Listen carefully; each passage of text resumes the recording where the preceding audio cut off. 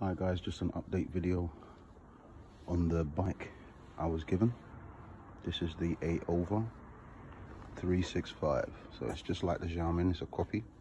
As you can see, it's clean. I replaced the light and the mud guard.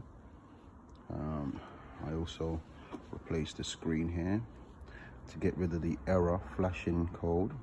As you can see, it's in miles an hour. To get rid of the error flashing code, all you have to do is change the throttle. Now you change the throttle by feeding it through here. Can you see this? This is actually a plastic gap. It's very soft. I'll just show you. It's very, very soft. You can push it in. Remove that. Remove this. There's a module underneath where you then remove the plug for the throttle. And then that way you can replace the throttle. Anyway, I'll see you guys inside. This is now going to a new home. All right.